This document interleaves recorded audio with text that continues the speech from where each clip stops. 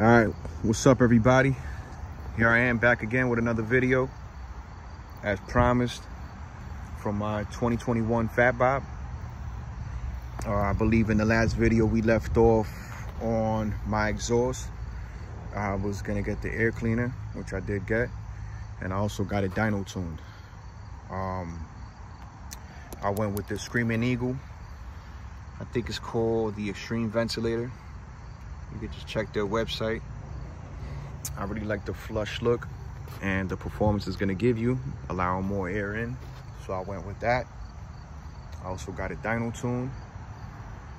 I don't remember the numbers too much, but I do know that I believe they said I went from 70 something horsepower to 88. I really didn't pay too much mind. I just wanted to get my bike and be able to ride it, which I probably should have paid attention to it, but I didn't. And then the obvious, I got these Viking bags. They're called Lamellar painted large, and they were mounted on, I did it myself with the Elite Touring Innovations brackets.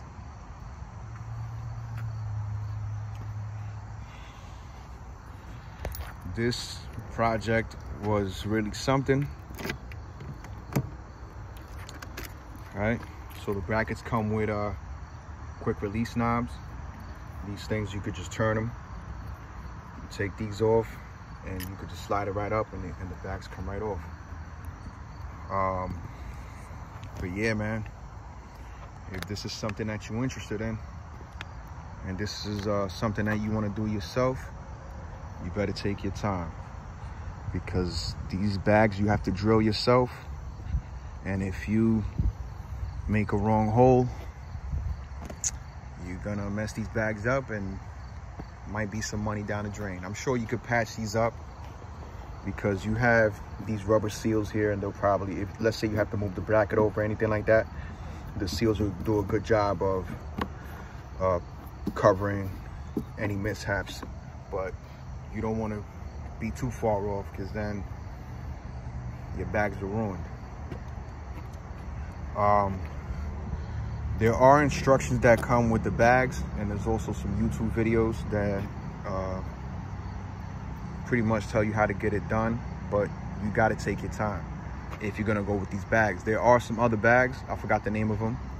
There's some cases, they're like plastic cases, and they're pretty easy to drill into and then match up with the other bags so you could get the holes right. But these here, they were kind of tough to line them up, because they have these bumpy things here. It was just a lot, man. It was quite a project for me.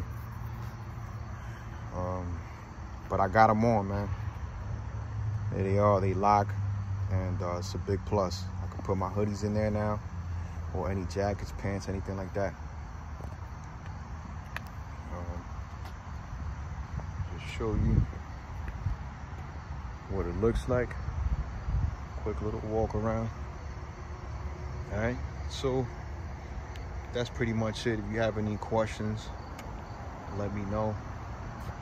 I will keep coming back with more updates on things that I do to my bike. Stay tuned. I will be putting on Kraus risers and Speed King bars. I got the Memphis shades fairing coming in with the 15-inch windshield. So I'm gonna put that on next and show you guys what the bike is looking like. So that's it for now. You got any questions, let me know. Thanks for watching.